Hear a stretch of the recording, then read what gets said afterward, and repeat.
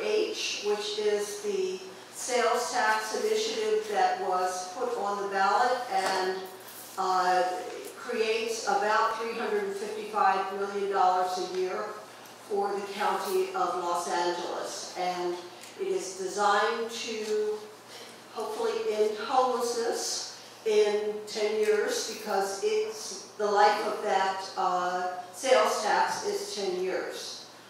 It funds a lot of different things, and some people are concerned that it may be putting too much money here and not enough money there. We'll talk about some of that tonight. We'll start off with Christian Cruz, who he used to be with the city of Pasadena as a field rep for John Kennedy. So if he looks familiar, there's a reason for that. I looked at his resume, and he's very steeped in San Gabriel Valley, so that's kind of a nice balance. We have a couple of other speakers from LA. General Dogan will be sitting in for Stephen Diaz from LA CAN.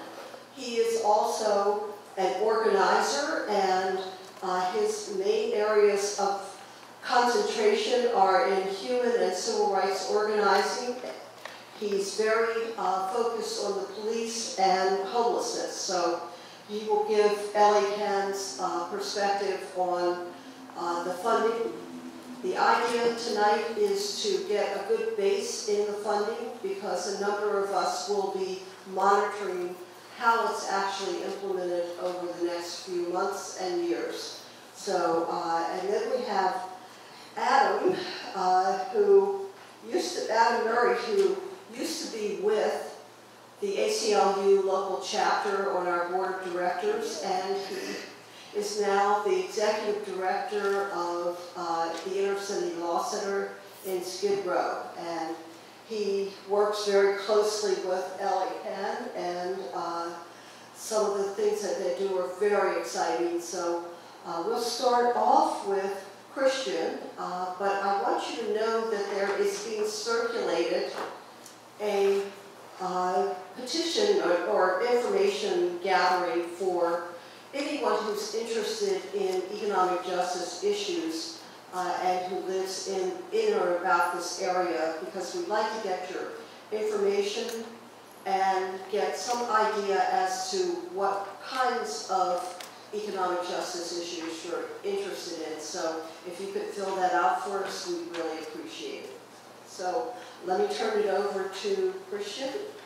Again, my name is Christian Cruz. I am with the San Gabriel Valley Council of Governments. We're a joint powers authority that represents all 31 cities in the San Gabriel Valley, including Pasadena. I am tasked with our homelessness committee. We meet monthly. It's a new committee that started last July, actually. We'll be here this coming month, or this coming next 2 weeks, actually. And so part of the homelessness committee work plan was to develop an idea of how to implement Measure H as it was put on the ballot, and we realized that this is something that's going to be coming to fruition this year.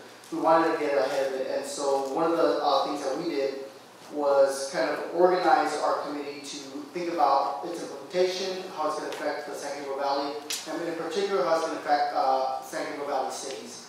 And so I just kind of wanted to give you a background in terms of Measure H and what it actually does and what strategies it's going to be funding. So with that, so the Los Angeles County strategies to combat homelessness, there's about 46 strategies from the Homeless Initiative, and there's about 7 categories from those strategies. Only 21 strategies are going to be funded through Measure H funds from each one of these categories. And they go from preventive homelessness to subsidized housing. They cover many aspects of it. And so the 21 strategies that are going to be funded are at least one from each one of these categories. So strategies overview. So the strategies that are going to be covered are Strategy A1, Homeless Prevention Program for families. A5, Homeless Prevention Program for individuals. B1, provide subsidized housing to homeless disabled individuals. B3, partner with cities to expand rapid rehousing. B4, facilitate utilization of federal housing subsidies. B7, interim bridge housing for those existing institutions. B6, family reunification housing. C2, increase employment for homeless adults. C4, 5, and 6, a county-wide supplemental security income and veterans benefits.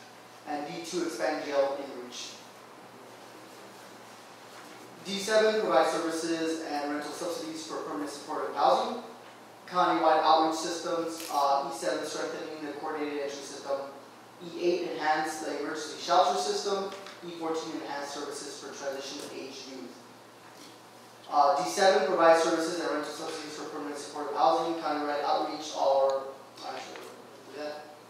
D4, regional integrated reentry networks, criminal record clearing project, public project. Subsidize employment for homeless adults. And F7, preserve current affordable housing and promote the development of affordable housing for homeless families and individuals. And so, as soon after the Measure H was passed in March, a planning group was convened of 50 members of COGS, service providers, people with lived experience, faith organizations. The COGS, our COG had 2 representatives, one from the city of Claremont, Joe Lyons, and one from the city of Pomona, Linda Laurie. And so the discussion was, how are these strategies going to be funded and how much is going to be allocated to each one of the 21 strategies. And so the group went through quite a few of them, and I wanted to provide you kind of a detailed, it's kind of hard to see here, but this is how the breakdown was for one of the strategies in terms of financial years, so how much is going to be allocated per financial year, what it actually does, what's going to be paid for, and how it's going to continue forward over the next few financial years. What's going to happen is they provided feedback, or the group provided feedback in terms of how much money should be allocated for each one of these strategies, depending on its priority. And so they came back with a budget that was above budget, so it's $355 million a year that would be funded through Measure H. However, based on the financial year, the first financial year that's coming up, there was about $450 million that was to be allocated. But that doesn't cover the 355. So the Homeless Initiative came back with a balanced budget and they provided new numbers. And so they basically went through these strategies one by one over 5 meetings. One of which was an all-day meeting that was added because the strategies weren't detailed enough for our partners. The San Gabriel Valley COG represents all 31 cities, and our view was that cities should get allocation. It is an LA County tax measure. You, myself, everybody's paying into this tax. And so we didn't want to see it just be allocated within a certain area, such as the downtown LA Skid Row. All our communities have homelessness, whether it's 1, whether it's 100, and we wanted to make sure that that money was provided back to our communities. And so we advocated heavily to make sure that money was allocated. Within the strategies, it wasn't detailed that cities were going to be provided money. In fact, the way it was designed is service providers would be required to give information as to how the money was going to be utilized, and it would have to go at least meet one of the strategies in terms of what they were going to be doing with that money. Cities were going to be able to partner with those service providers to provide some kind of grant application and then be able to get that money that way. The COG did submit some comments to the San Gabriel, to the Homeless Initiative in LA County. So one of the comments is the coordinated entry system serves as a heart and soul of the County Homeless Initiative and the means through which Measure H will realize the vision of LA County that effectively prevents homelessness in rural San. The success of any given strategy demands both a seamlessly integrated community-based and regionally centered continuum of care and similarly organized coordinated entry system. There's a critical element missing that will prevent achieving the mission of realizing the vision of monumental opportunity, namely the intentional engagement of local governments and regional government organizations as partners in this effort.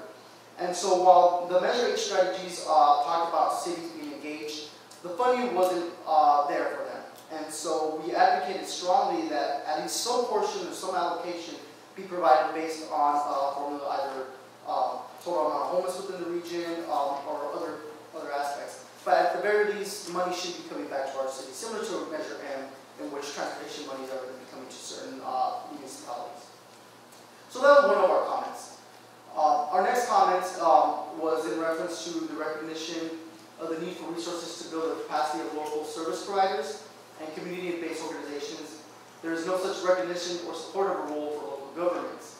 The San Gabriel Valley Council of Governments submitted the following recommendation for funding allocations under Strategy B7. Allocate a portion of Measure H funds to be used to allow interested COGs to create an in-house COG homeless coordinator to help expand capacity and facilitate coordination with regional member cities. And COG homeless coordinator will coordinate and engage COG member cities, regional service providers in the spot. Our spot would be spot 3 in the San Gabriel Valley, to support the coordinated entry system and the continuum care services for residents currently homeless and those who are at risk of becoming homeless. The reason we were advocating for a homeless coordinator is because many of our cities don't have a point person for homelessness, and so we wanted to provide someone that they could go to, that they could coordinate with homeless services and the county. It's kind of adding a layer to the COG, or to a COG. And so what you would have is LA County, LOS, and other LA County departments, Department of Health Services. And so we wanted to make sure that the COG has someone that could speak to them, get information, and get that back to the communities that need it. So if, say, for example, the city of Pasadena or the city of Azusa needed help with re-entry system or funding for that, the homeless coordinator would provide feedback on that information and provide kind of an avenue to the county on how to best get those funds. And so this coordinator is designed, we hope, to really bring together the 31 communities and have a singular voice to combat homelessness, so that the city of Pomona and the city of Pasadena aren't doing the same thing over and over, whereas they can combine and collaborate to really combat homelessness. And that was our intention with this coordinator. This was actually not funded under the original strategies. And so we had discussions with the county and discussions with the Homeless Initiative, who oversees the strategies. And we were able to have an amendment produced by Barger and Solis at June 13th meeting that allowed for $2 million to be allocated to the COGs and to cities for coordination and planning. We just met with them on July 5th, and $500,000 are going to be allocated to all of the COGs. So it's going to be split depending on how many municipalities are within each one of the COGs. The San Gabriel Valley COG is going to be allocated $158,000 to hire a coordinator, executive level coordinator, to work with cities on grants, things like that. And then it goes lower depending on how many you would have per COG. So the smaller COGs will get about $30,000 to pull together, and they can hire someone for coordination. The other aspect to that is cities allocation. And so we did advocate heavily for cities to allocate some portion of money for planning. And so depending on how many homeless you would have in the community, you would get $30,000 for 100 homeless or less. Between 100 to 300 homeless, you would get approximately $50,000 for planning. And anything above 400 homeless individuals within your community, you would be eligible for $70,000 in funds for planning. And so this is these are going to be monies that are going to be distributed based on grants. And so any city that is interested in these monies is going to be able to submit a grant application. And it's not going to be competitive in the sense that if I submit money, I'm going to take away from another community. If there's a need for each city to have that money, the county is comfortable going back to the board of supervisors requesting additional funds for these communities. So in this way, we fought and got direct allocation for the cities should they desire to go after that money. So that was one comment that when we submitted it, we weren't too sure if it was going to come back to our communities or not. But it worked out in a way that we were pretty happy about it at this point. And we hope to expand that pool of money to for our cities to continue to expand their capacity to answer their issues. The next one is the county excluded consideration of cities as evidenced in Strategy 6, in which the Sheriff Department will be receiving $1.24 million per year for homeless for the homeless task force. The Sheriff Department provided no homeless interactions in the incorporated cities with their own police departments, and no other local law enforcement agency would be receiving similar funding. Considering cities' police departments have increased their spending to deal with homelessness, it is important to include within E6 funding for local departments. So that was part of our comment letter as well, and the good thing about this, there was also an additional motion at the Board of Supervisors that is going to allow funding for local law enforcement as well. So city law enforcement should they need the money to put together a task force and have either a sergeant or someone specifically for homelessness issues and to be able to go out there and do a little bit more homelessness, they're going to be able to get those funds as well. And we thought it was urgent because most of the time police officers are the first line of defense in terms of homelessness. They interact with them on a daily basis. And so to have these police departments have funds to conduct these task forces and to really not arrest people, but try and find a way to help them find housing, find supportive housing, find services, is really what the issue was. It's not criminalizing, it's really decriminalizing the issue and making sure that people that are homeless aren't being just arrested, but they're actually being helped by law enforcement. And so that was one of our other comments. Another one within our comment there was the organizational infrastructure that exists within the continuum of cares, the COCs, as well as collaboration between the county and the COCs are critical to delivering effective and relevant homeless prevention services, consistent with the strategies outlined in Measure H. So there are three continuum of cares. It's the city of Long Beach, the city of Pasadena, and the city of Glendale. And they basically run their own homeless services. They have their own money coming in from HUD that basically provides within their region. So under the strategies, the COC, those three COCs weren't going to be getting any money through Measure H, even though their communities are paying into the tax. So Bill Wong, who's the City of Pasadena Housing Director, and the City of Glendale and the City of Long Beach advocated successfully for additional funds and allocation to be given to the COCs so that they can expand their capacity and make sure that they're able to continue the downturn in terms of homelessness. Pasadena was really successful in bringing, I believe, the homeless numbers over the last few years from 1,500 down to almost 400, which is kind of a big deal.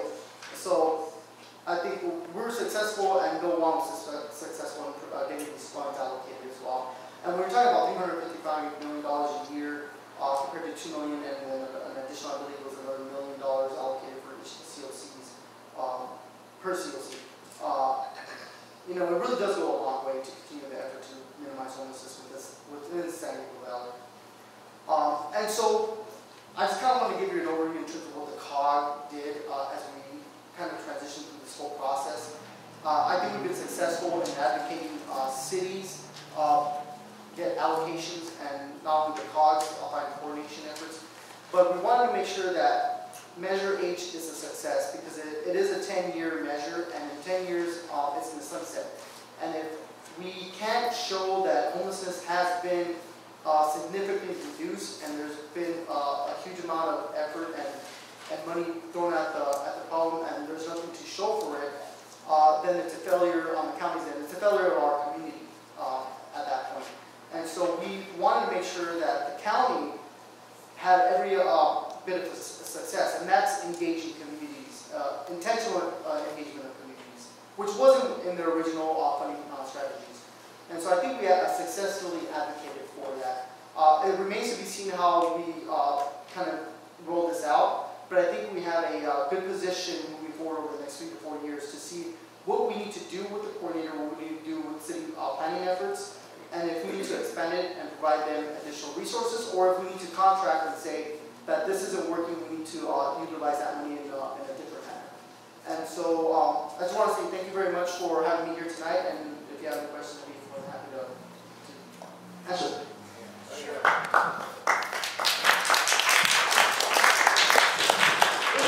Sorry.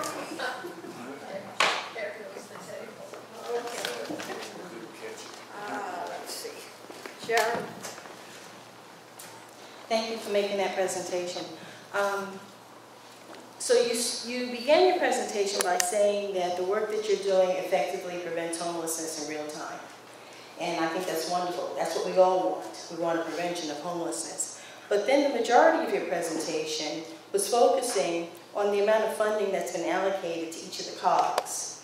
How smaller COGs get $30,000, $500,000 allocated to each COG, depending on the percentage of homelessness in the general region. And it almost sounded as if the COGS are being rewarded for the number of homelessness. Now, I know that that's not your intent. I know that's not. I'm just saying that that is how it comes across. If you look at the majority of the words you use, the majority of the words that you use talked about how these COGS are getting funded.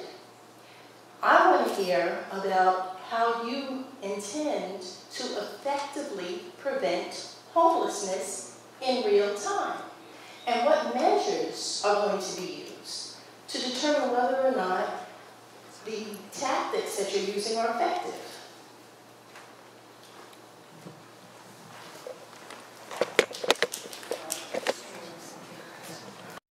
No, thank you very much for that comment and question. So the COGS aren't actually being funded based on homelessness. They're being funded based on the member cities within each one of those COGS. And so we have 31 cities. We're the largest COG in the state of California, so we're going to get funded a certain amount, depending on the formula. Who's going to be funded by homelessness is individual cities. So if a city has 100 or less, they would get be eligible for $30,000 worth of funding. And so I wanted to make that clear first of all. In terms of real-time,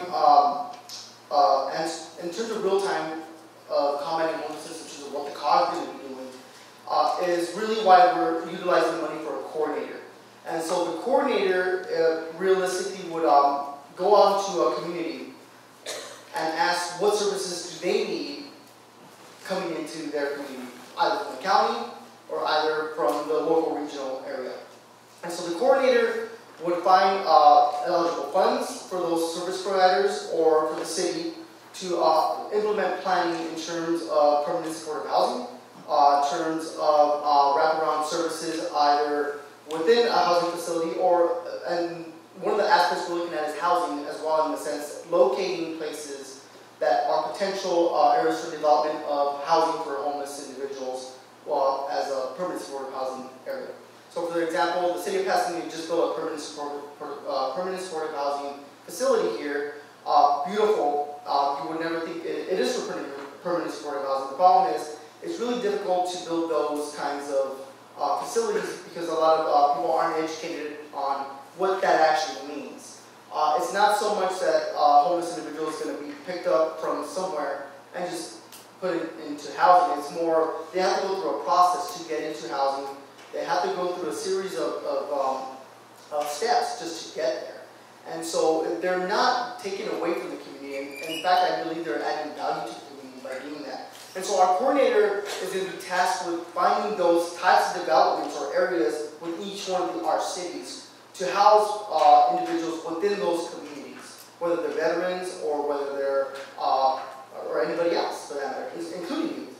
And so in terms of real time, that's what the coordinator is going to be doing from the COG specifically. It's really to engage communities, engage our local law enforcement, and seeing how best to get services to these individuals. Good afternoon, everybody. My name is General Joe Lau once again. I'm born and raised on Skid Row. I'm a civil rights organizer with Los Angeles Community Action Network on Skid Row right now. Just real quickly, it's about LA Can. LA Can is a grassroots, community-based fight back organization on Skid Row. Been here about 17 years now. Three primary areas of work is community organizing. We believe in not only organizing residents on Skid Row, but we organize residents out of the South Central and Watts and around about. We believe that we have to organize the whole city and all of the poor folks together in order to win this fight. Next thing we do is leadership development. We believe in political education. We believe that all our members and everybody that's going through these struggles should be well conversed on what the issues is, why certain things are happening to them, and what they're going to do about it, what their choices are. We also do work around policy. So it's not just enough to just talk about it, but we be about it. You know, that's our motto. We don't talk about it, we be about it. So we can talk all day long, but if we ain't changing no policies, we ain't doing nothing, right? And so one of the things we do is fight to change policy. And so we did a lot of work around both Triple H, the city ran this first, and we did work around Measure H. The work we did it on Skid Row and South Central and around about. We did canvassing, we did door knocking, we did phone banking, and we did GOTV, and we did political education for GOTV education, right? We just like I said, we did both. We did Measure H and Triple H, and we also fought, right? Currently fighting right now to get one of our members on the oversight committee of Triple H, right? Because we seriously understand and know that moving forward with Measure H, you understand, one way to ensure that funds go into where they're supposed to be going, and people who are really getting off the streets. We need some real community oversight. We need some real oversight. And so we're working currently right now to get on the Triple H oversight, because currently right now the city has the whole panel laced with either business folks, homeless haters, or gentrifiers. Right? And so, yeah, and so that's some of the work, you know, that we're doing right now. Measure 8 is still, you know, in its planning process, you know, and we'd love to have a part of Measure 8. Let's say we worked on it, so we want to see that people, that the money, you know, do go to get people off the streets. Because when you look at our community and where we have the highest concentration of homelessness in the nation. And so I got to walk in and go to work every day. I live on the block. I'm there all the time. And so, you know, it's really a dear thing not only to me, but to all of our staff members. Throughout the history, LA County, we fought the housing preservation ordinance against the city and the housing authority, and we won the largest housing preservation ordinance in the history of Los Angeles that preserved what little low-income and affordable housing the city has left. And so we won many injunctions against police.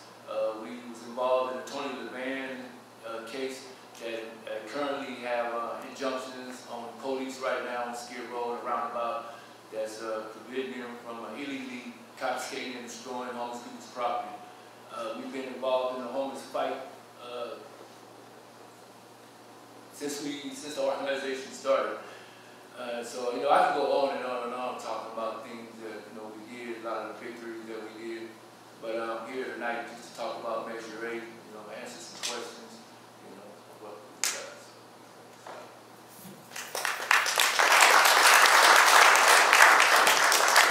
Any clarifying question? I don't need a microphone. Oh, I just have one question. Have you identified a national model that has worked that could be implemented here that your organization could get behind? I mean, we got a lot of victories. We got you know, a lot of things that we do for us. You know, I can't really say if we have a title or a name for it. Is that what you're looking for? Well, actually, but for us, our work. I mean, for us, what we do, you know, community organizing, leadership development. You know, it's two of our main vehicles that we use, and then policy. You know, working as some policy. So it's all about organizing the folks that's on the block. You know, so you get the man, you got to organize the person that's most effective. You know, and keep them involved, you know, and then that's basically our model. I understand that, but beyond that, for housing,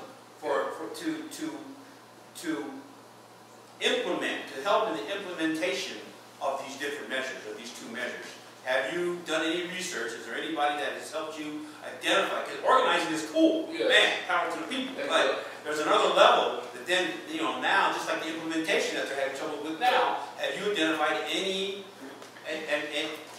national, any community organizations or community projects that have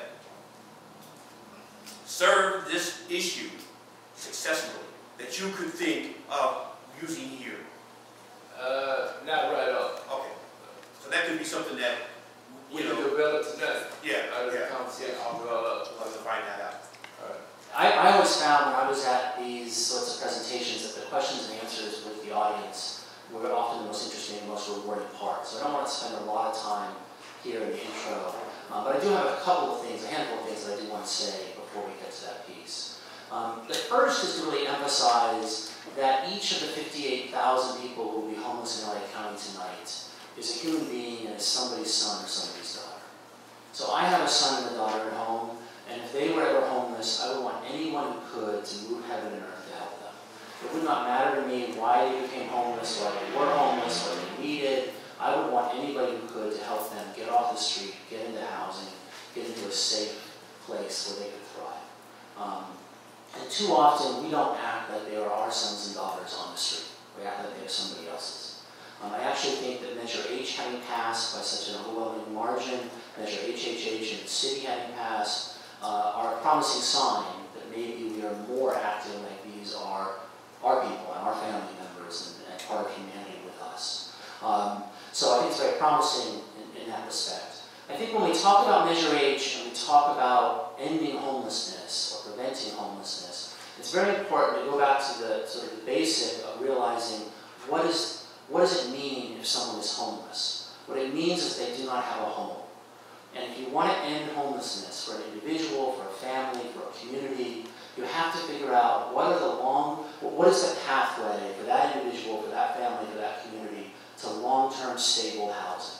It doesn't look the same for everybody. It's different for different folks. We're all different, coming from different places and dealing with different things. But unless we answer that question, we are not really ending homelessness or preventing homelessness. There's lots of what we do around homelessness. Most of what we do around homelessness is not calculated to end or prevent homelessness. And lots of it is very worth doing. I don't mean to suggest by that there's not other stuff that's worth doing. But most of what we do is feed somebody or give them a place to sleep or send law enforcement out to deal with that. There's a whole host of things that may be necessary to do, that may be very humane to do, but unless they are calculated to put that person or that family on a pathway to long-term stable housing, we are not ending their homelessness.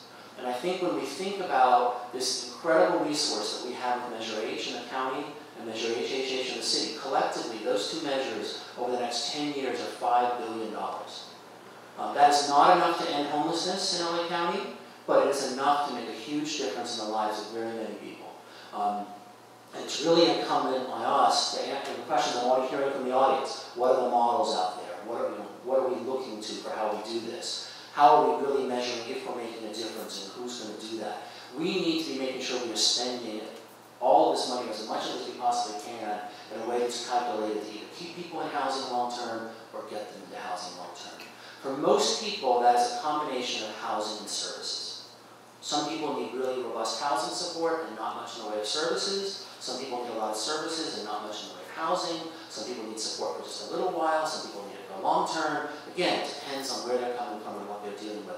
But it's almost always some combination of housing support and other services that people need. And so I think it's important, I'll say this in a slightly different way, but I think it's important as we're looking at these dollars to not be distributing them to people who are dealing with homelessness, to entities that are confronting homelessness or having costs because of homelessness. We did not pass these measures in order to reimburse the people who are dealing with a lot of homelessness and having a lot of costs associated with it. Either the people who are living on the street, or the businesses, or the governments, or the nonprofits, or whoever it is who are encountering this and having problems because of it. We put this money forward to help prevent and end homelessness. And we need to be asking that question about every dollar that's going out. Is it calculated to prevent homelessness for somebody or to end homelessness? So I think that's the frame we need to be looking at it through. So I said I was not going to talk a lot and I'm already going on, but I have 3 last quick points, hopefully. Hopefully quick. Some of which are related to Measure H and some of which are more general about things that I think are coming up or things we need to focus on more. The first is already been alluded to, which is the issue of we need a lot more affordable housing. We are not going to solve our homelessness crisis in this county if we don't solve our affordable housing crisis, at least at the low end of the market. There's just no way we can do it. In the last 15 years, the median rent in LA County has gone up 28%. In the same period of time, the median renter income has gone down by 8%. That combination of 2 numbers is more than any other reason why we have the homeless crisis we do. Lots of other things are impacting it and relevant, but that number in and of itself, I think more than anything else, encapsulates why we're in the situation we are. And we are not going to solve our affordable housing crisis unless every community in the county has more affordable housing. We are seeing way too much NIMBYism. I can come up, I'm a creative lawyer, I can come up with 10 reasons why any housing in any situation is a bad idea. We need to stop doing that and come up with 10 reasons why it's a good idea everywhere. And we all need to start doing that in our individual communities and insisting that our friends and neighbors and colleagues and others do the same. Last point I'll make, and then I'll let Michelle pepper us with questions and I let folks do it, is that I'm generally pleased with how the Measure H dollars are being distributed overall. There's lots of things. If I was in charge, people have put me in charge of everything. I'm still waiting. But if I was in charge, there's lots of things I'd do differently. But generally speaking, I think it is a reasonable approach. Lots of trade-offs and lots of things being balanced and lots of different opinions. But overall, I think it is a sensible first step for how we're focusing the dollars. I do think, if I was to call out one area that I wish there was more focus on, I think we need to find other ways to focus on, it is homelessness prevention. It is intervening with folks who are not yet homeless and helping keep them into their housing. The vast majority of the Measure H dollars and the vast majority of what we do around homelessness is focused on helping people who are homeless. And there's lots of reasons for that and reasons why that makes sense, but I think we need to have more attention on the enormous number of people who are right on that cusp of falling into homelessness and what can we do to help bolster them and keep them in their housing rather than having them fall into the streets, onto the shelters, and then trying to confront the issue. So, thank you. What I would do is ask a couple of questions while people who wish to ask questions from the audience line up right along here. So one of my questions has to do with the fact that I work for a nonprofit that does both housing, affordable housing and housing of persons who are formerly homeless. And I found over this period of time, 7 to 8 years, that we've been dealing with certain families and certain individuals, what I found was that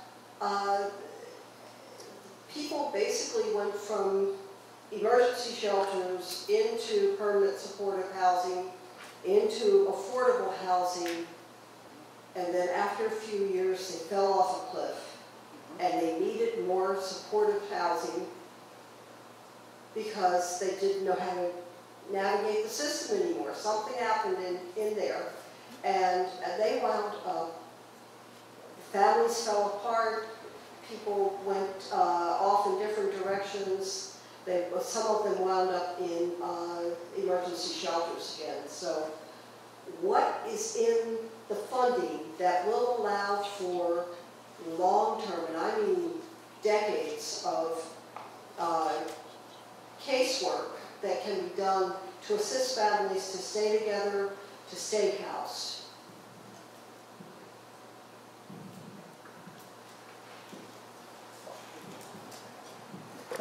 So I'll say a couple things.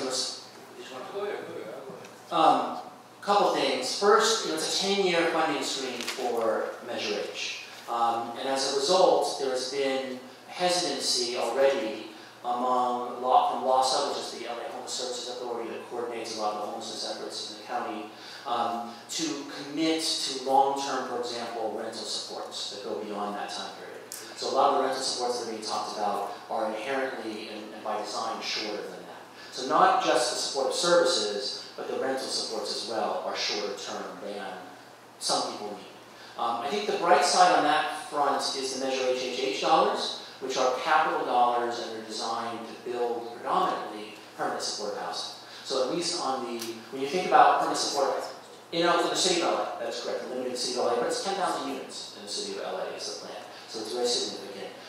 When you think about permanent supportive housing, you basically have a three-part stool. You need construction dollars to build it, you need rental subsidies, and you need supportive services of other sorts. And this is that first piece of it. It does not provide the other two pieces, but it is for long term. It's bricks and mortar that will be there long term. But we don't have a game plan for beyond the 10-year mark, would be my short response to that. 10 years is a long time, and there's a lot we can do in that time, but we're going to need to figure out what the game plan is for beyond that, because lots of folks are still going to need it. That's true. And so, most definitely, I would have to add to that. I agree with that. I would have to add to that it's just not affordable housing units that's being built. You know, when you look around the city, especially downtown, all you see is cranes in the air.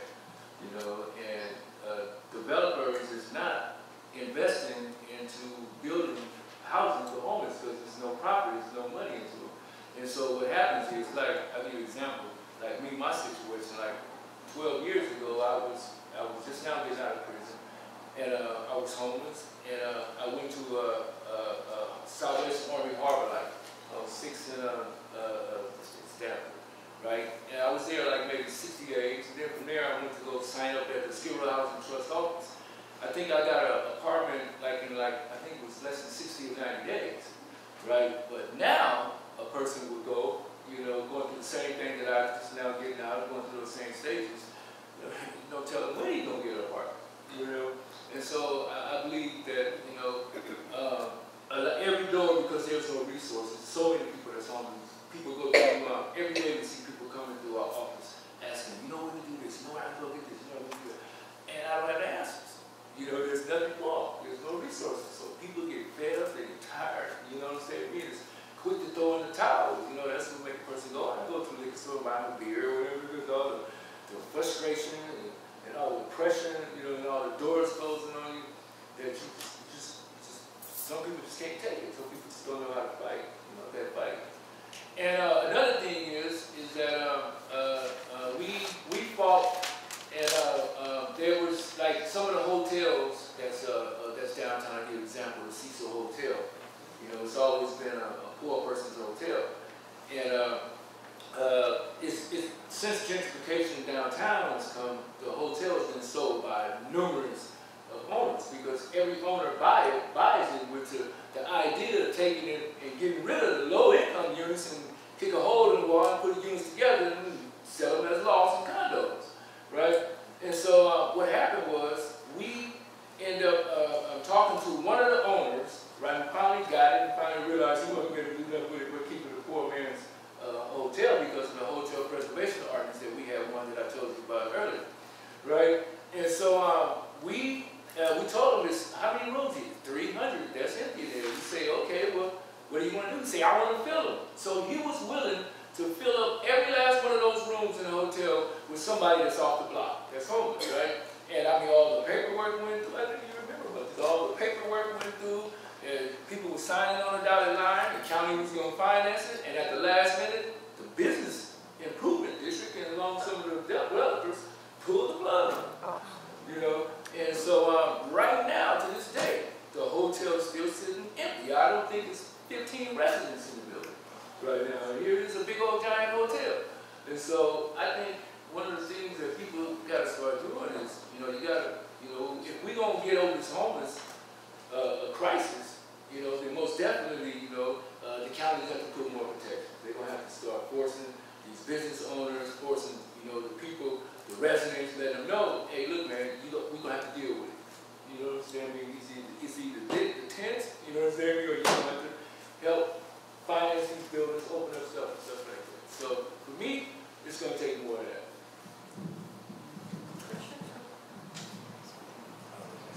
Thank you. So I agree with that. In terms of long term after the 10 years, there really isn't much in there. The one thing I will say that extended employment opportunities is a big deal in terms of placing people in housing is one thing. Keeping them housed is determined on their employment in terms of being able to afford to live and continue to live there. And so one of the aspects under Measure 8 is to extend employment opportunities to not just an 8-month period, but maybe 12, 15, or even 16 months, depending on where they're at and the provider that's providing that service, as well as trade training. And so with Triple H, there are capital dollars. There's going to be housing being built. But in order for people to stay housed, they need to be able to be employed as well. And I think that part will go long term because those people will get the training they need, will be able to get employed for longer durations than just 6 or 7 months, and be able to get themselves off their feet and be able to pay their own bills, be able to pay their own rent. And I think in terms of long term, I think that's one aspect that could be considered long term past the 10 years. However, I agree. I mean, in terms of a 10-year period, once the money's dried up at that point, the voters are going to have to come back and pass another measure at that point. However, I think in the sense that as Measure H gets rolled out, some of these services that are being funded in terms of job training could get expanded in terms of how successful they are. And so I'm with that in the sense that I feel like we're going the right direction. It's just a matter of making sure that we're accountable for how this money is being spent appropriately. Going into the police departments. And I compare that to the 85% cut in affordable housing dollars that Pasadena has had over the last few years, and I think that's indicative of virtually every city that's trying to do affordable housing development. So, how controversial was the money going into the security forces as compared with the safety net force of trying to have affordable housing available? At the last meeting, there was a lot of discussion as to whether the Sheriff's Department should be allocated that $1.2 million, especially since they have a pretty large budget. And so it was basically argued that they have task forces already to combat homelessness, and they're very minimal, and so they do cover all of Valley County.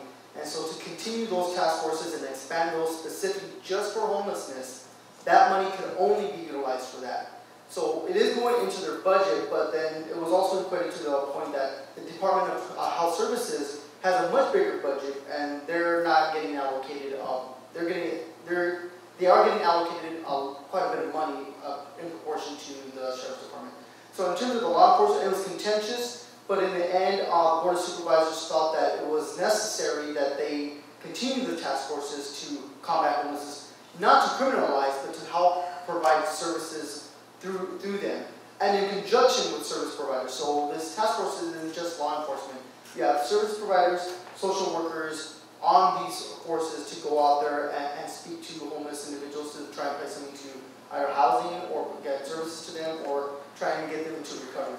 So while it was controversial and it was a point of contention, I think in the end the Board of Supervisors unanimously saw that it was an issue that they still needed to be funded so that these forces could still go out there and do their jobs in placing people and not just arresting them. Police doing outreach for housing is a good tool. We don't believe that the police are social workers. That ain't their job, that ain't what they do. We know in our community on Skid Row, the police, well, Los Angeles period, LAPD receives 54% of the budget, right, already, right? And for the last 10 years, they've been having, since 2006, they've been having an initiative on Skid Row called the Sacred Cities Initiative. Just on their 10-year anniversary, they renamed it to Reset. But it brought in 110 extra cops, making it the most police community in the nation. And it was basically just to harass and target and gentrify homeless folks out of the downtown area. And they were spending over $100 million a year in the last 10 years, right, on so-called social work, right? And so here it is, 10 years, they was averaging like 1,300 tickets a month and over like 700 arrests a month, right? The policing was so crazy on Skid Row that Central Division of Police Station won the Media City Award for the worst police station in America from the National Law Center on Homeless and Poverty. But nevertheless, since 10 years, we told them, you cannot police your way out of homelessness. You can't do it. And the police ain't social workers. But the city continues to put money in the police. You know, money that's supposed to go to the homeless goes to the police. Out of the homeless budget, it was $100 million. How much of that you think went to the police? 83% of it, went to the police and the homeless. And so, moving forward, money has to stop going to the police, that's intended for homelessness. I wrote a couple more points down, I think I got them all. But yeah, so we see policing as police are not social workers, police are not supposed to be involved in this part of it. It's just money, that extra money that's going to be taken out. They already get funds for the work that they do. Why should they get extra funds? One piece that the committee of 50 that made recommendations could not reach a consensus on. Everything else they brought forward a consensus recommendation to the Board of Supervisors. And from my perspective, it's a great illustration of the point I made earlier that these funds should be used for getting people into housing, keeping people in housing, what is calculated to have housing stability for folks. There is no doubt that our law enforcement has an enormous role and interaction with people who are homeless. And we can have lots of opinions about how they do that, and whether or not they do it well, and all those sorts of things. But there's no doubt they have enormous costs associated with that.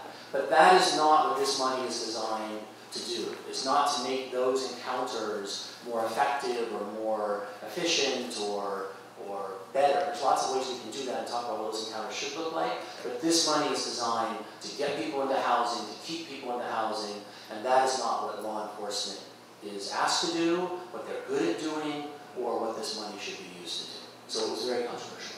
This audience are over the age of 50, but it looks like at least one or two of you are. I admit I am. And I know that there was a time in my life, not too long ago, when I wasn't seeing all these homeless people. So what we're looking at, I've been doing some reading about that because I want to understand why is it that we have 58,000 homeless people in Los Angeles tonight, when 40 years ago, maybe we had, does anybody know the number? 40 years ago, how many we had? I know one thing, it would have been hard to find them 40 years ago. 2 people, right? So some of them were institutionalized, yes. We had some people who were mentally ill. But there was another time in this country's history where we had a similar problem. And this problem is tied to our economic cycles. The problem is not necessarily the people who end up being victims of the cycles. The problem is that we don't take charge and we allow the corporations to control more than they should. In 1929, after the stock market crash, we had Hoover bills. Does anybody know about Hoover bills? I was reading about them. I mean, on the grounds of the White House, there were homeless encampments all over this country. But FDR came in many years later, and because of his plans, it changed everything around. All of that's being undone right now, and we're seeing the results of it. So we can talk about how law enforcement is going to combat homelessness. They're not. If I was not standing in church, I would use other language. Law enforcement is not designed to combat homelessness. That's not what they're there for. And this Measure H, I'm happy that we have this Band-Aid solution, but this is a problem that's going to require much more work. And I want to know, do any of you know if any real thought or plans have gone into looking at the real drivers of homelessness and not just looking at the homeless as if they're the problem, because they're the victims of a much deeper problem. When you look at the city of Los Angeles, right, they continue to try to criminalize, police their way out of homelessness. Even after when they declared a homeless state of emergency, Mayor Garcetti and Western council members declared a homeless state of emergency in the city of Los Angeles. I was at the press conference, and they said from this day on, we're going to stop the criminalization and we're going to move toward housing people, right? And I remember I shouted out and I asked Weston, I said, well, where's Chief Beck at? And it was like, it ain't about Chief Beck. We run this. I said, yes, it is, because you need to tell him, because he's on Skid Row right now, arresting all those people as he's having his press conference going on, right? And so from that point, they said that they was going to create a homeless ad hoc committee inside City Hall to address all these issues, right? And I went to every last one of their meetings that they had the first year. It was like every bit of like 17 meetings. And every 17 meetings, they talked about criminalization, right? Every meeting. Now, one meeting that they had where they talking about bringing a bottle of water out to somebody on the street, sitting down, talking to somebody on the street, and really figuring out how to work this homeless issue out, right? In fact, last year, the city of Los Angeles passed 5 new anti-homeless laws, right? Around 5611, around closing parks, around how much property you can have. Your property got to all fit in a 60-gallon trash can. The last day of City Hall, the last day of work, before they closed the door and ran out for Christmas vacation, they passed a homeless law that said a homeless man cannot sleep in his car. 85. That was the last thing they did. Then they ran out out the front door to go to Christmas vacation with their family. This is the kind of stuff that got to stop. That's what got to stop. You know, the money got to go to really housing people. I mean, the median price of housing is just skyrocketing. I mean, that is probably the biggest factor. So we are looking at that. The problem is we need to find a way to get those prices down, to have affordable housing for someone who's working 3 jobs to be able to afford housing. It is a travesty that someone, a single mother, has to work 3 jobs and has to live in shelters with their kids. And I think that's probably the biggest driver in terms of homelessness. And it could overtake how many people we could get housed if the median prices continue to rise. So as many people as we can find housing and services for may not matter if we can't find a way to find affordable housing for those who are on the verge of becoming homeless. And so I think that's probably the biggest issue. And you know, Adam alluded to that earlier. It's a big deal. So Triple H is probably one of the biggest things to pass, because they're going to be able to build these homes in LA. And you know, 10,000 units is 10,000 units. We need to be able to build more of that. And so as part of what our homeless community is looking at is being able to find other places in other cities that are going to be able to house people. Finding those areas like motels that he was speaking about, and using those motels, developing into housing for them. You know, we can't just say that this is a bad idea, not in my backyard. You know, I'm looking at this as yes, in my backyard, and this is why we need to do it. And so I think in terms of affordable housing, it's the biggest issue by far. The question was pretty big, and we could probably spend days grappling with many aspects of it. But just a couple quick comments. The first is, in addition to affordable housing, the other side of the equation is poverty. And it's those 2 things together that are really driving into homelessness. So anything you can do to bring up people's incomes, and there's lots of different strategies for that, but not enough attention to be put on that either. The other thing I just mentioned is there is some good work and creative work being done looking at the specific folks who are becoming homeless and what are their pathways into homelessness, and are there institutions that they are passing through that should be different. So for example, enormous number of the kids who are, or young people who are homeless, have come through our foster care system. An enormous number of people, as Joe suggests, who are on the streets have come through our criminal justice system. Right? We have a number of institutions that are essentially sending people out of those institutions and into homelessness or into situations where they are quickly becoming homeless. And the military is another one. So we're coming out of the military and ending up on the street. Okay? So we need to figure out, from an institutional perspective, what do we need to do differently, both at the time of discharge and beyond that, in terms of wrapping around services and supporting folks, so that they're not ending up on the streets. So one of the fascinating things about homelessness, and one of the reasons I enjoy working in this area, is because it literally touches on everything. And there's one other example. 39% of people who are homeless tonight in LA County are African American. 9% of people who live in the county are African American. You cannot explain that difference through poverty. I mean, so there's all sorts of really sort of the essence of who we are as a culture, as a society that's embedded in this question of who's ending up on our streets, why are we allowing this to happen, why aren't we being more aggressive, and what do we need to do to change it.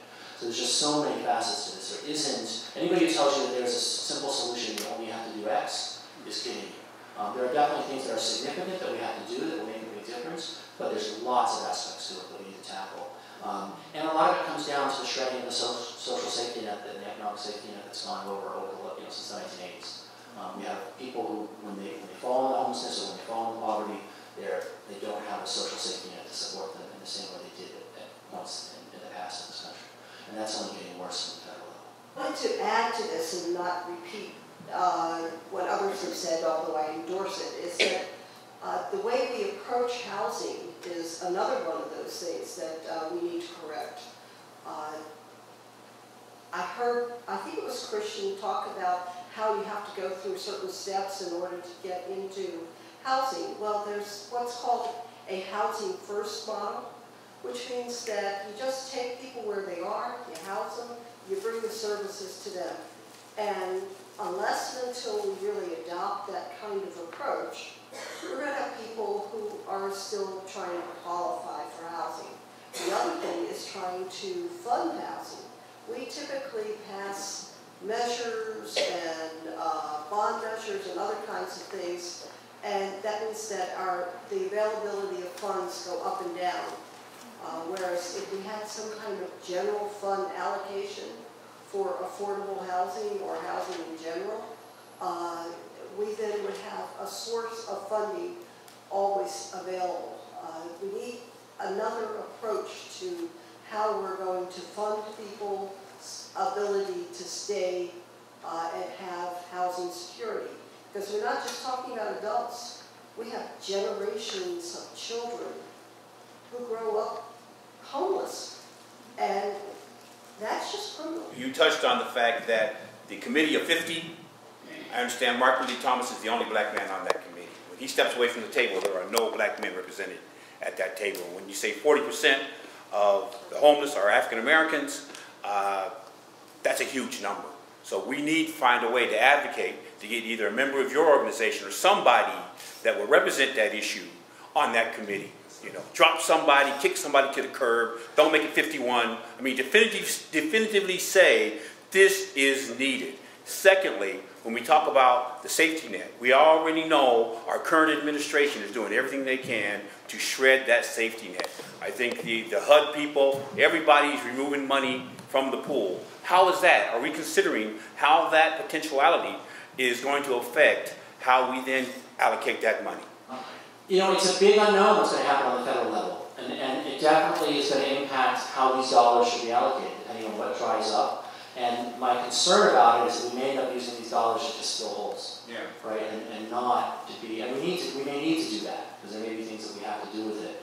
But we may be using this money to stand still to some degree over the long run if the federal cuts end up being as bad as some are threatening to have them be. I agree with you talking about we need community representation on the oversight committees. And I gave an example of that.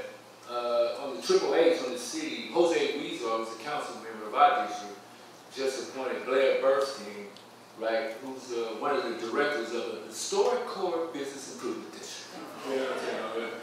Now, if that ain't putting the wolf over to guard the chicken coop, I don't know what it is, right? And so, I mean, just the history, we just won a lawsuit last month against one of the downtown business improvement districts that was in collaboration with the city, you know, for illegally confiscating and destroying homeless people's property. Matter of fact, our organization was founded on one of the lawsuits, you know, 17 years ago, you know, pursuing the business improvement district for the same practice, you know. And so here it is, we got council members, you know what I'm saying, that unknowingly, you know, put these gentrifiers, you know what I'm saying, on these oversight committees. So we have to start holding these elected officials accountable, you know, in a serious way. You know, so that's one thing too. We have to hold them accountable.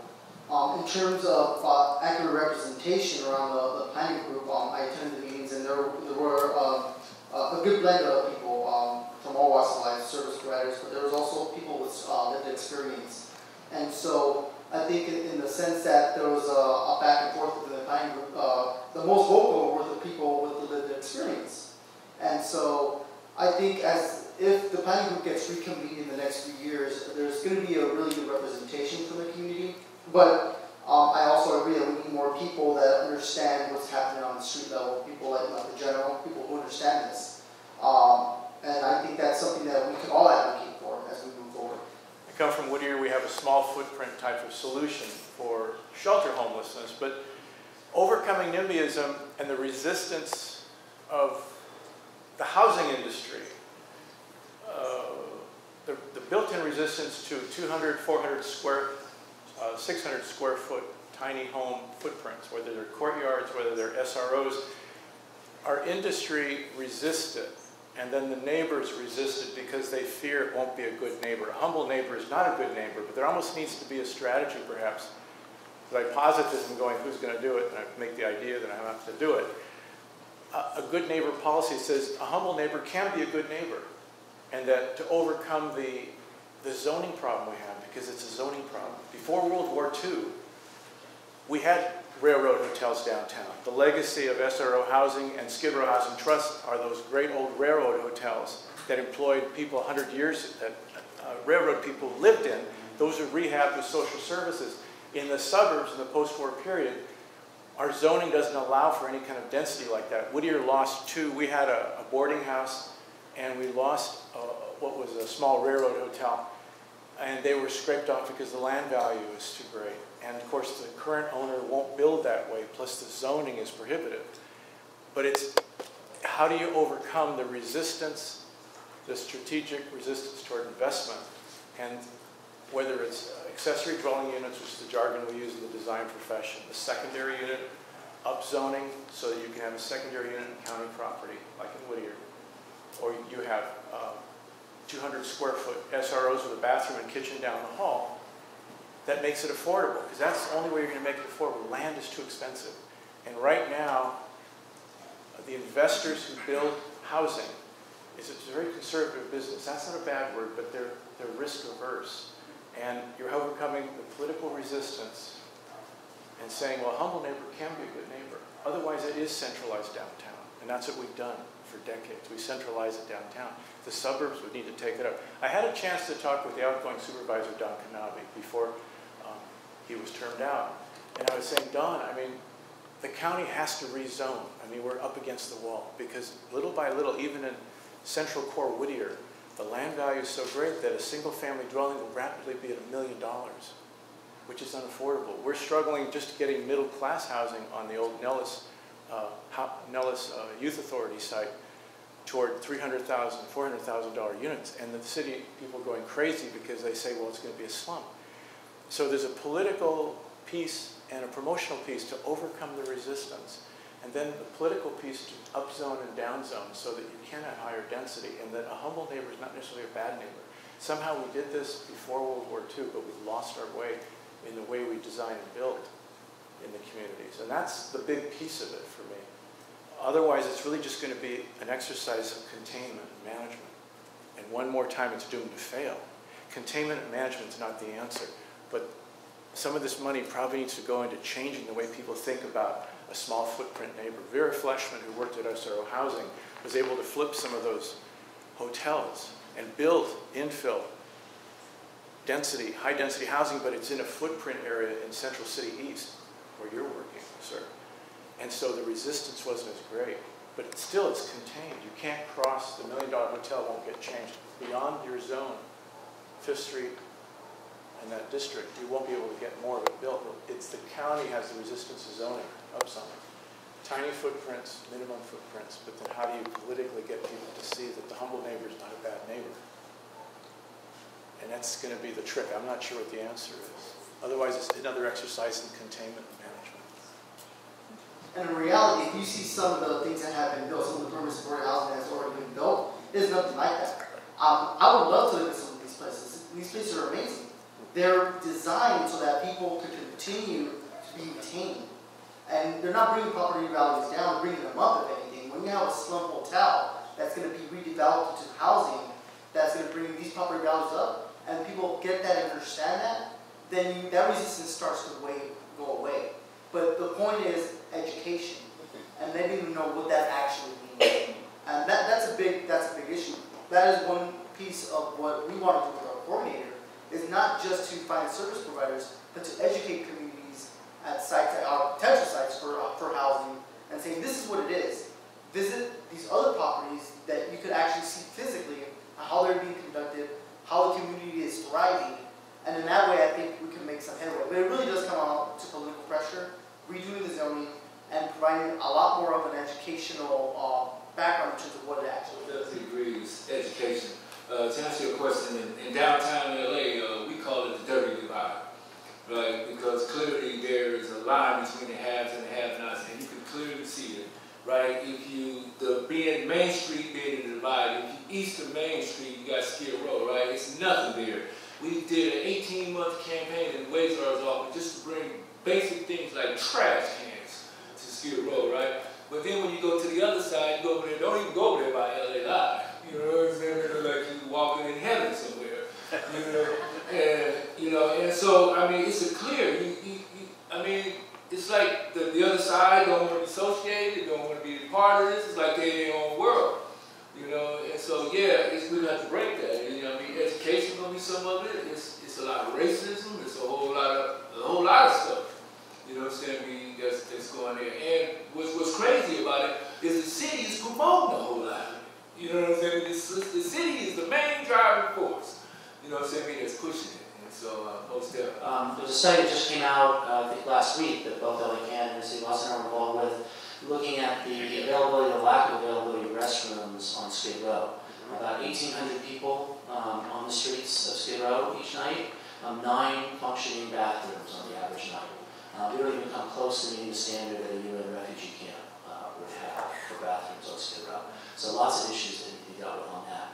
On your question about affordable housing, the point about affordable housing and the need for more affordable housing, I'd say 3 things. First, I'd say there are a number of studies, and they're increasingly coming out, showing the effect of affordable housing on neighborhood property values that are generally very helpful for the idea that we want affordable housing in more neighborhoods. So generally finding they tend to bring up the property values in neighborhoods.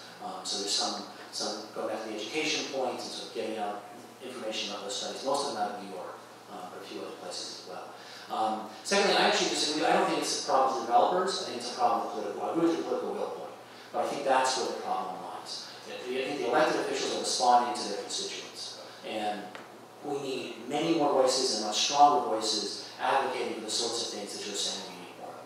We're going to have a more dense county if we're going to have more affordable housing. Now, that doesn't necessarily mean we have to have density everywhere of every sort, but everybody has an idea, again, for why it shouldn't be dense in my neighborhood in that way. And people aren't coming forward and saying, well, we could have more density here if we did it this way, you know, whether that's granny flats or zoning differently or whatever it might be. So we just need a lot more people standing up and saying, I'm willing to have more density, I'm willing to have more people in subsidized housing in my neighborhood, let's make this happen. And if their elected officials are hearing that from their constituents, the developers will follow in a way that they're not following currently, I think. In the court, you could have courtyard cottages. There's lots of possibilities, there's a lack of political will. And I think that part of that political will has to be with the Board of Supervisors. They must start to model the behavior they expect of their citizen voters. The Golden Motel is a motel in right outside of Temple City, where we have the opportunity of taking a very troubled piece of property and turning it into really good housing. And the supervisor, she's new to the job, but she says that she really supports affordable housing and housing for homeless individuals, but she didn't step up and say that out loud and support the program. Now they withdrew the application. So, we need them to model some behavior that the rest of the community can look up to.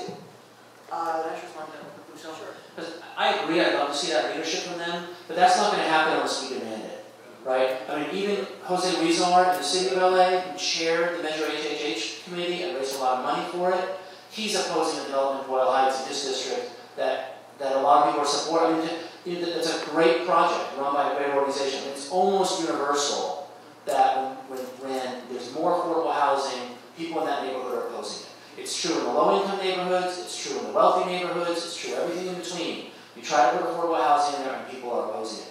Unless that changes, unless we change that, and our neighbors and colleagues and families change that, the political leaders are following our lead on this. And we're not insisting they do it. We're saying we want it, and then the specific project comes in and we say, oh yeah, but not here, not that one. We give you 10 reasons that one's a bad idea. Unless that changes, I just don't think we're going to get, I think those things, they're not brave enough or foolish enough from a political standpoint to step up on it. I don't think we're going to see it. There is a petition that's going, or survey that's going around asking people what kinds of things you would like to do, meeting with her, working on second units, working on a whole bunch of things. All those things are available. So if you want to do that, please sign up and we will get back to you. That's absolutely correct. I think in terms of political will, it's not so much that I support these projects, it's they have to get out in front and say, I want your input from the community, but this project is going to happen in my district. That's what they have to do. And that's the only way things are going to get done, is if they say it's going to happen, we want your help, it's okay if you don't want to help us, but it's going to happen. And that's what needs to happen with these political My name is Ted in Skid Row for 5 years of SRO housing. I was asked by my church to open up a homeless shelter in Whittier, so 15 years there. One of the things that I think you need politically is constituent will. Because constituent will also drive. In Whittier, we had a lot of NIMBYism. Today we have YIMBY, yes, in my backyard. We were the Center for Nonprofit Management. I actually did a 2-year impact study in the city, and we did reduce the fear by 85%. And one of the things that I noticed, I looked at the individuals who were out in encampments, and I noticed that they had one thing that is part of the solution that no one's focusing on. They have community. There is community that are on the streets. People take care of each other. Housing first is a lot of things, and then you have some caseworker comes around once a week. But that person's there alone. There is no community. You've got to put community at the end of the whole process, so people come into a helpful, viable community. I think that's so important, and the other thing that's important is not only looking at dollars and politics and the politicians, but social capital is really developing the social capital. All these cities have advocated the responsibility over to both the government and LA. So we'll send it down to LA. But what happens is that once you find out and people find their success with people becoming homeless in their local community, they become very supportive and become real advocates for it. So the social capital, to give you 2 examples that are happening now. We just came from our church, which did family promises, which is working 3 jobs, a family, and we're there helping to support them, you know, while they go through a family solutions process in another city, hoping to get that agency there. Also, Imagine LA is another creative thing. For Imagine LA, we're going to have the first offshoot in Whittier, in Los Angeles, called Imagine Whittier, where every family that is housed will have one mentor for every person in that household. Because that's the stuff afterwards. 30-year recovering alcoholic, I had a sponsor, I need a sponsor. Everyone that's homeless needs someone else to be with them, shepherd them, and help them, especially organizing formerly homeless people to really get involved and help people through the process. So the whole social component that is really not being addressed in these kinds of initiatives. And I think some of the churches now are really willing to step up, but it's definitely not organized, and it's eclectic. So I just want to put social capital on that. So we walk around the neighborhood and talk about a lot of the issues that are going on in Skid Row. And the single most frequent comment I get when people come back to the office and we sit and talk is they're surprised at what community there is. It's a neighborhood where people know each other, people are looking out for each other, people are living together as people do when they live next to each other. That's not how people see folks who are homeless. Right? They see them too often as the other, as somebody different, as somebody, right? And until we get back to realizing these are human beings, they're us, and they're interacting with the people who are in the tent right next to them, or who are living on the building behind them, or whoever it is, or they're on the phone with their sister, or they're living their lives and they're going about it. And whatever the solution is, has to have a robust community that they're a part of. It's striking to me how many people who are homeless on Skid Row who, when they get into housing, want to stay in that community.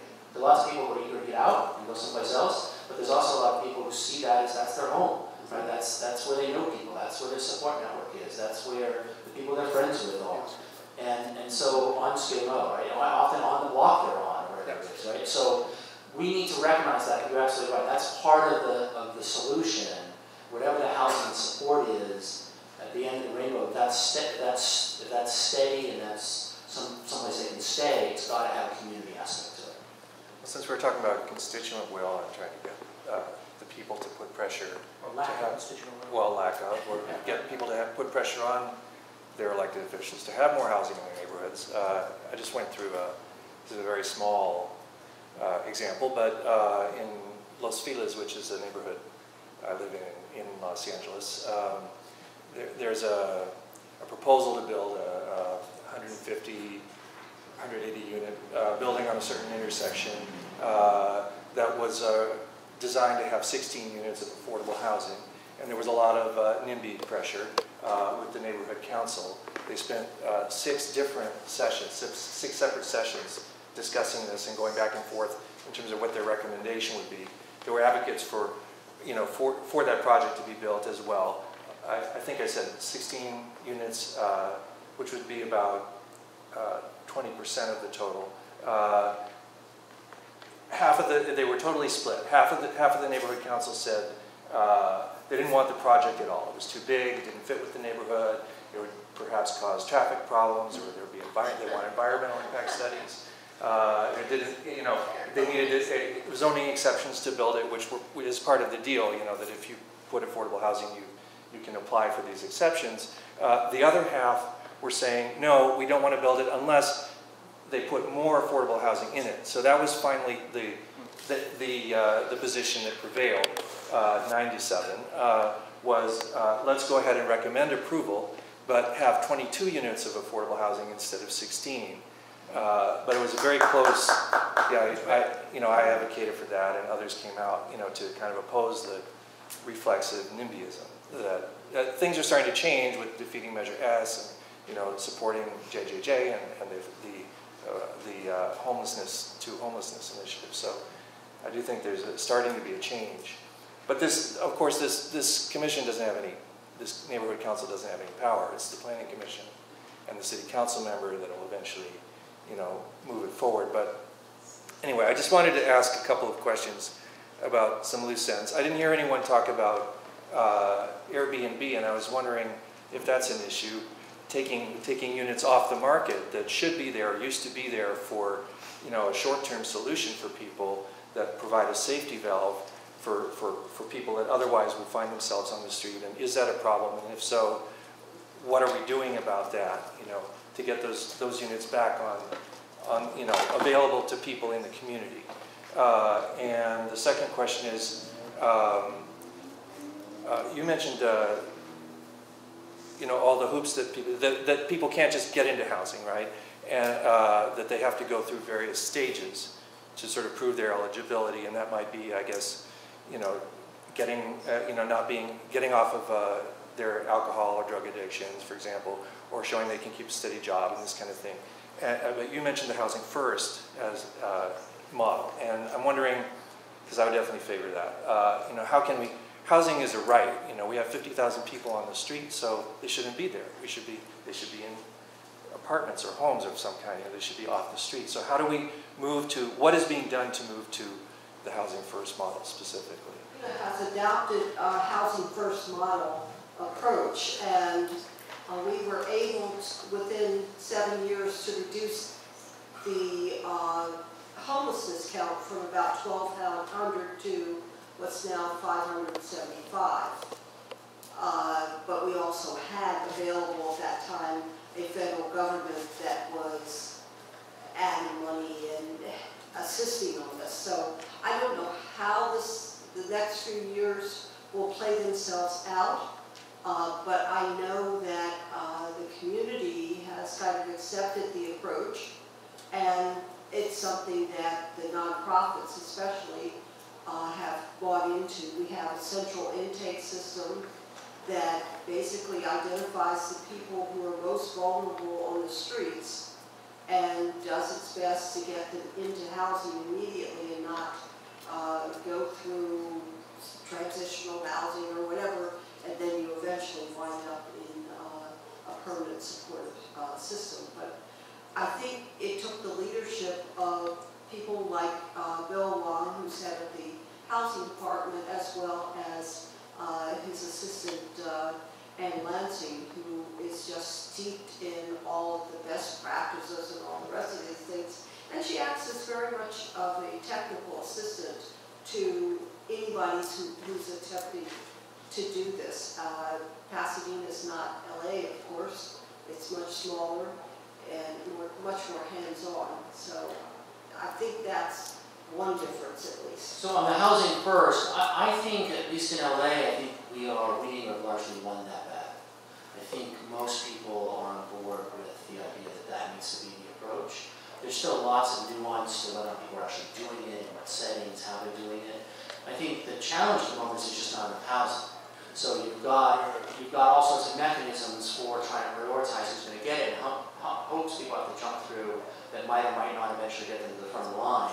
So there's still a big process, so it feels a bit like the old system. But I think people are aware that whatever housing we've got, we need to get people in there as quickly as possible, and that's the best practice. So I think that's increasingly come to be seen as accurate, at least in LA. What was your first? Yeah, I'm trying to. Airbnb. Oh, the Airbnb. Yeah. So, so Airbnb, there's a bill that I'm not, or proposal in the city of LA. I don't know if you're tracking it. In the city of LA, and I don't know where it stands, but basically, as I understand it, it's trying to do two things. One is to restrict Airbnb, this is just the city of LA, but to restrict Airbnb to just being rentals from homes that are occupied. So they're trying to get rid of the situation where somebody goes out and buys a bunch of homes and then has them full-time be for this model. Rather, it is people who have homes, and so they're limiting for, I don't know what the number is, but it's like 100 days a year or something that you can rent it out and get the home. So that's one thing, is kind of restrict it that way. And the other is to put some sort of tax on it that then would generate money for affordable housing. So I think those have been the two sort of points that people have focused on, at least to the extent I've heard from the conversation. But I don't know quite where it stands in terms of where in the process or how likely it is, or if there are other issues I'm less aware of. So it is a problem that it's taking housing off the market? Yes, I think nobody quite knows how much, but yes. So we're putting together our panel session for 2027 on homelessness. Measure it, measure age, 10 years on. You guys all have devoted big parts of your life to this. Is the kicker going to be why measure? What's the main reason Measure H absolutely failed and we still have 80,000 people on the streets? Or what changed about society in Los Angeles that we've got 5,000 people on the streets?